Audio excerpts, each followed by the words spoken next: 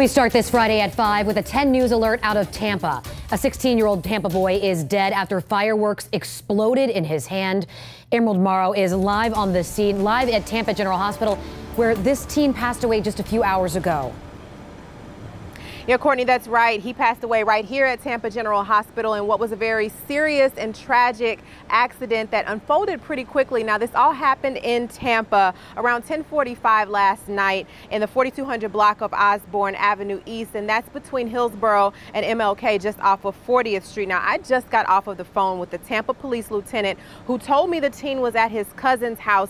He was just having a good time when the firework exploded in his hand. Now, it also caused some pretty serious damage to his chest, leaving him very little chance of survival. Now, it's unclear at this time if he was being supervised by anyone, but we do have a few more details about what went wrong. Now, this is a photo of the type of firework the teen was using. It's not the actual one, but it's known as a mortar round firework. It's about the size of a baseball, and it's supposed to go in a tube in the ground before being shot off. But the thing is, this teen was holding it in his hand when it exploded. Now, we're still waiting on the child's name to be released, and we're expecting that to happen sometime this morning. But of course, if we get any new information during the show, we will let you know once we have that. Back to you.